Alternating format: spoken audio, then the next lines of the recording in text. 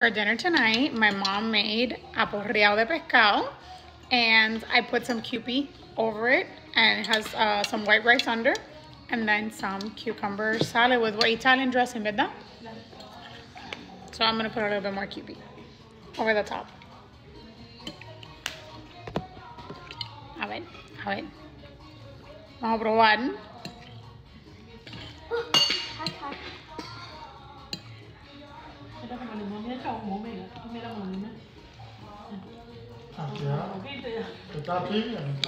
Yeah. Qué rico with the Kewpie.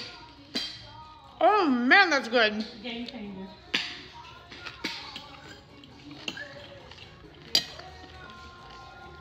Delicious. Sabe un poquitico a la pastica de pescado. ¿Qué pescadito es este? Because I know they're gonna ask me.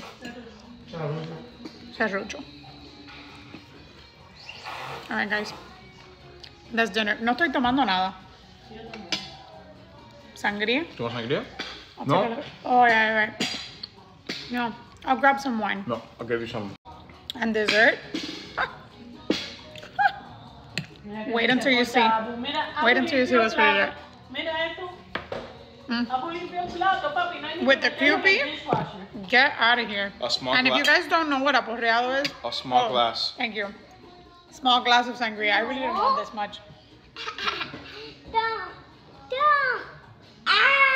This is the sangria that I made, guys, by the way. Delicious. If you guys don't know what aporreado de pescado is, basically my mom does a sofrito, and then in like that sauce, she cooks the fish, and then like she like breaks it up kind of like a picadillo, like that. No, I hit the Spanglish hard in this video.